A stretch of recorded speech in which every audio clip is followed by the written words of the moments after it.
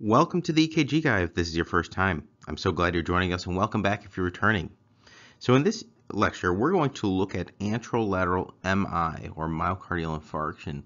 So how to localize it, but specifically we're not going to look at the acute, but something that's more a prior infarct, so an old one, or one that's indeterminate age. Okay, so we'll look at that one. So we're here going through our EKG coding reference guide. We're in part 7. In this lecture, we'll look at anterolateral MI, okay, and this will be the age indeterminate, okay, where we don't know when exactly it occurred. Okay, so not really the acute findings that we've looked at previously. So if you don't have access to our reference guide, all you have to do is put this link into the search bar, enter your email address, click submit, and when you do so, you'll get an email with a link that will then give you access to our reference guide. Okay, so you can go through that. And then if you're returning, all you have to do is simply put your email in and you'll have access immediately. Now, if you want to see our courses, our books, and other videos outside of what we have available online, simply go to www.ekg.md, okay, and then click on the EKG course and you'll see a number of different things we have there, okay. A lot of new things coming out, new courses and everything, so stay tuned for that. Now, there's a number of schools and institutions that are using your product, so if you are a part of an institution or want a group rate, simply reach out to me, okay, which you could do at the EKG Guy at ekg.md, and I'm happy to help you get started with that. All right, so let's get started. So anterolateral MI, or one that's age indeterminate or probably old. So this is what we're going to look at today. And we want to see in this case, again, localized findings to the anterolateral leads, which we consider V2 through V6, okay, as well as 1 and AVL. So these lateral limb leads, okay, and then we have V2, V3, V4, V5, V6, okay. Sometimes we'll refer to the anterolateral leads as V3 through V6, but you often see V2 involved as well. So that's why we include that. 1 and AVL are the lateral leads, limb leads. Okay. The other thing we want to note in these leads when we're looking at the age indeterminate or probably old form is pathological Q waves. Okay, so pathological Q waves, okay, and these are sometimes hard to identify, but you really want them to be at least 30 milliseconds wide and 0.1 millivolts, but I would say even probably deeper than that, amplitude and depth. Okay, obviously this depends on context, so it's hard to say just based on that, but that's one thing to keep in mind. Or QS complex. What is a QS complex? So if you imagine we have our P wave here, here's a complex. All right, are there Q waves there? That's the question. You have to be able to identify what a Q wave is. So this is a P wave, this is an R wave, this is an S wave, this is a T wave. Okay, so what if we drew one like this? What is this? This is a P wave, this is a Q wave, a small Q wave, an R wave, and an S wave, and then our T wave. Okay, so what if we draw a complex like this? Okay, all this here is your QRS. This would be our P wave. This is a Q wave. This is an R wave, an S wave. This is an R prime wave because it's the second R wave in that complex, and that's the T wave. Okay, the main ones we want to focus on when we're looking for prior infarct are these Q waves, these first negative deflections that precede that R wave, so they come before it. So that's important. If you see one of these negative deflections after the R wave, that's an S wave. Do not confuse those when looking for prior infarct changes. Okay, so hopefully that makes sense. So you're looking for Q waves, which are complexes that precede the R wave of the QRS complex. Now you have to be careful not to confuse small Q waves with actually pathologic findings, okay? Because some Q waves are normal and can be seen when we have the interventricular septal depolarization occurring, okay? Such as in the lateral leads, you may see it. Remember, the left bundle branch is the one that does the initial depolarization across the interventricular septum from left to right. So those leads that are stationed on the left side will see a negative deflection, which is expected. Okay, so again, looking here at these leads. So we spotted out the leads that we have to look for in the pathological Q waves. We want them to be wide and deep. Okay, imagine that you have your P wave. Here's a Q wave. Okay, a QS complex is simply a complex that has pretty much only a Q wave, no positive deflection. All right, doesn't really have that S wave, but we call it a QS complex, but it's really a Q wave that we're seeing there. Okay, so that's what that means. And what we want to look for is the depth and the width. So the width of the Q wave as well as the depth of it. Okay, and we said depth at least 0.1 millivolts, but I would be careful. Really probably want a little deeper, even up to 3, but that's what we use here is 0.1. And then 30 milliseconds, or remember, one of the small boxes. So if you imagine from one thick line to another, and you have 5 small boxes in between, each one of these, the width of it is 40 milliseconds. Okay, so that's a 40. And from beginning to the end is 200. So you want at least one of those small boxes wide, then you can consider it to be a wide Q wave. Okay, the other thing we want to see is no evidence of acute or evolving myocardial injury. So no ST segment elevation. Remember, if you have an injury pattern, you'll have the Q waves and the ST segment elevation. Okay, so we've looked at that previously. You can go back and review that. So the leads here, we have V1, okay, is a right precordial lead that you may see involved. But in this case, we're looking V2 through V6. So notice that here in V3, you may say this is a small R wave, and that one, and here's an R wave. And okay, you don't see it in V4, V5, or V6, but why in V2 and V3?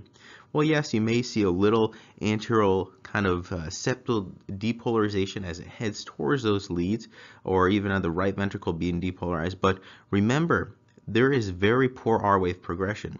The R waves from going from V1 through V5 should increase in amplitude, meaning that these R waves here should continuously increase, and they're absent already in V4 and V5. So you should have something, if we go from, imagine this is V1, we'll have V2, V3, V4, V5. Okay, you should have something like this. You see the R wave getting a little bigger.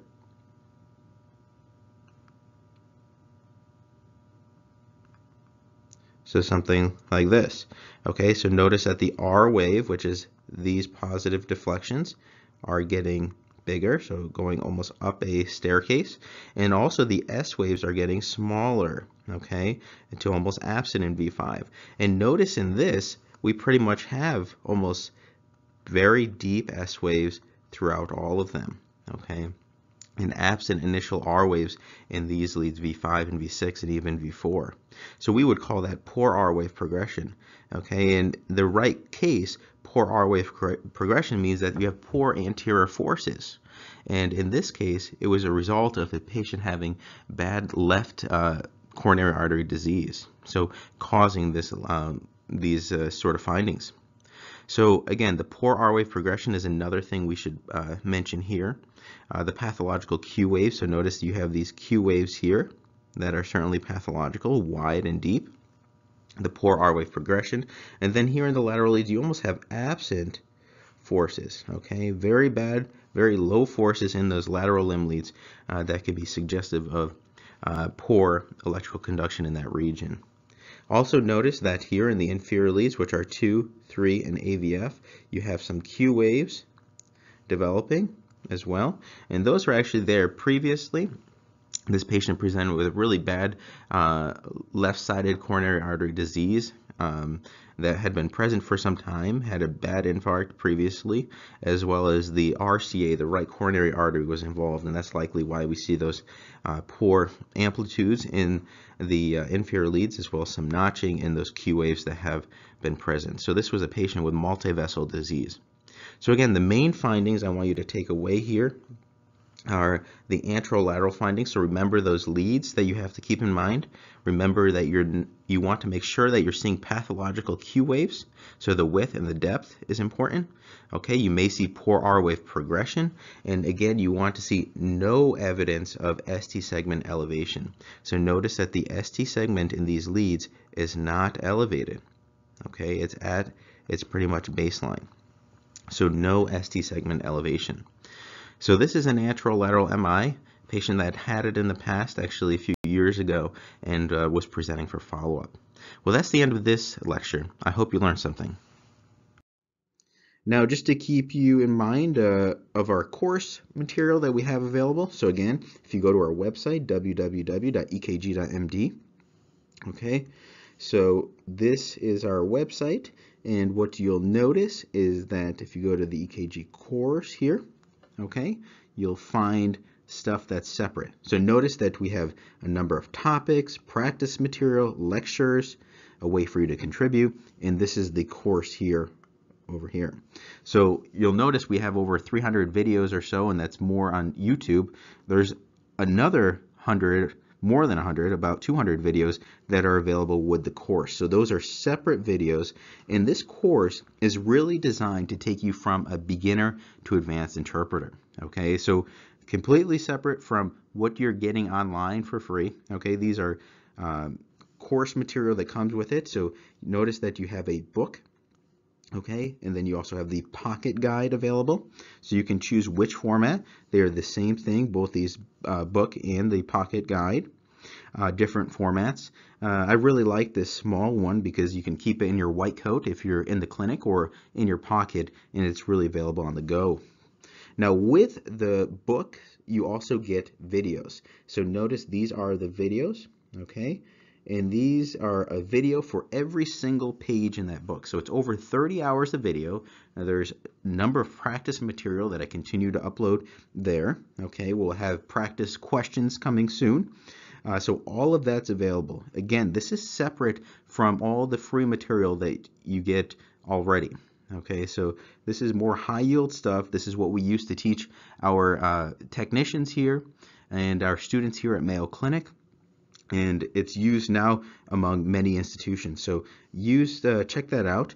Now, what it also includes are calipers. So yes, you get calipers with this course. Okay, I don't know anyone else that offers that, but you do get calipers. I think they're very helpful, and they can, if you know how to use them correctly, can help to identify different arrhythmias that are going on.